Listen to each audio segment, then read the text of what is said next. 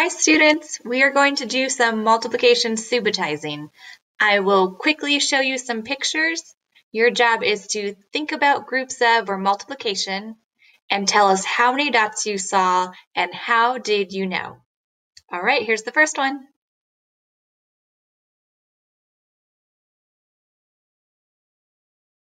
Think about how many groups you saw, how many equal groups, and how many were in each group. Here's one more look. How many did you see and how did you know?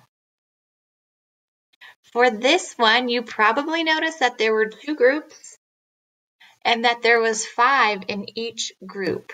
So we know that 2 groups of 5 is the same as 10. 2 times 5 equals 10. Okay, you need something a little more challenging. Here's your next one.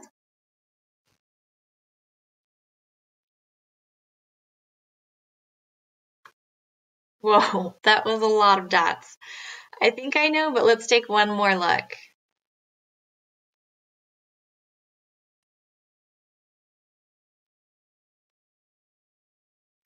How many did you see and how did you know? Even though there are a lot of dots on this one, you probably noticed that it was a full 10 frame. So you knew that there were 10 groups. And did you see that there was 5 in each group, just like dice pattern? So I know that 10 groups of 5 is the same as 50. It's like, I could think of it as 5 groups of 10. 5 tens is 50, or 10 groups of 5, 50. Even though that was a lot of dots, you probably figured that out pretty efficiently. Let's get on with some more challenges.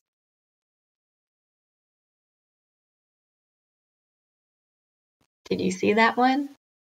Here's one last look.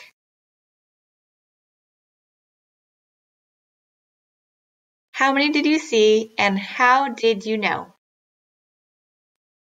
Did you see that there were 4 groups of 5 for this one? Many of you might have just known that 4 times 5 is the same as 20. If you didn't know that yet, you were probably using our strategy to make friendly tens. So you probably saw 2 groups of 5.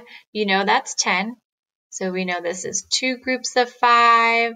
We have a 10 there. And another 2 groups of 5. That's another 10. So we know 10 plus 10 is the same as 20. So 2 groups of 5 plus another 2 groups of 5, that's the same as 4 groups of 5, 20. When we're thinking about this without the dots, we usually draw 4 groups of 5 like this. And we use a similar strategy. We make a 10, and we make a 10, then we know that we have 20. And you can see that strategy here. We put 2 groups of 5s together to make a 10, another 2 groups of 5 together to make a 10, and we know that's 20 dots all together.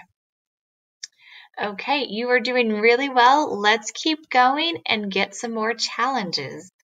Here's the next one.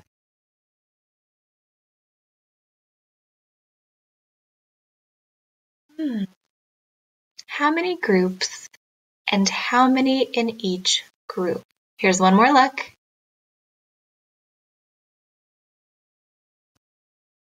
How many did you see and how did you know?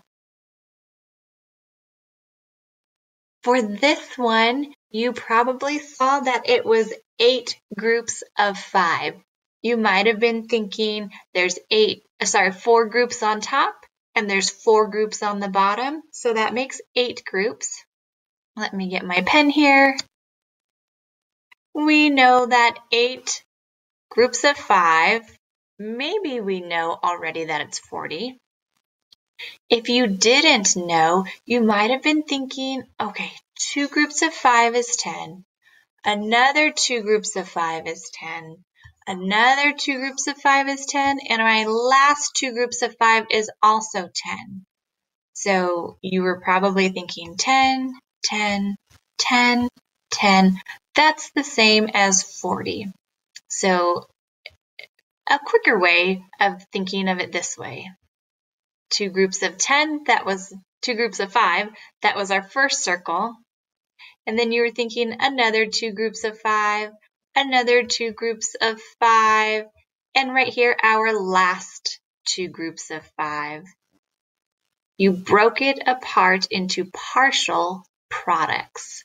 Remember, the product is the number you get when you multiply 2 numbers or multiply 2 factors. So we have all of our partial products circled here, and when we add those together, it's 40 dots. And with enough practice, you'll just know it. 8 times 5 is 40. Okay, I have another challenge for you. Think about how many dots you see.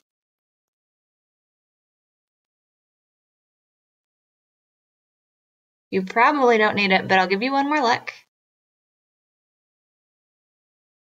How many did you see and how did you know?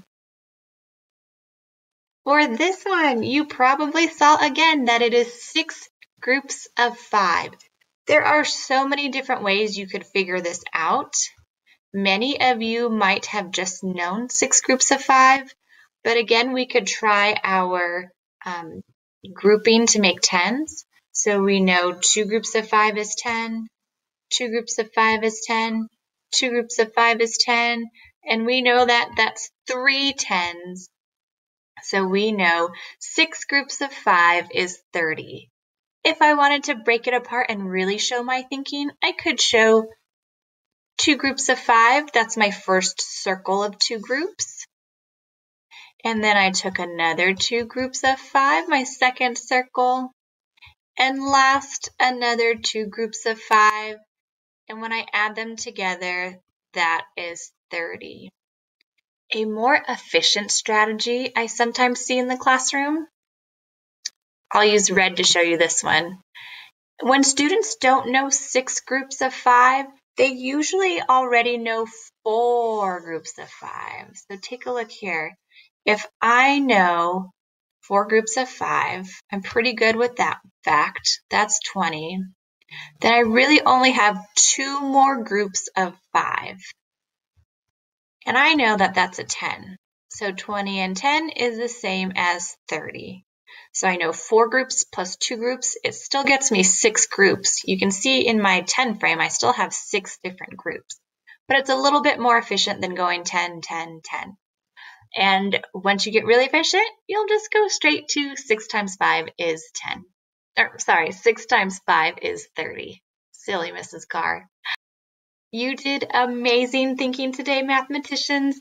Great job thinking about friendly strategies to figure out your groups of. If you already know your groups of 5, that is awesome.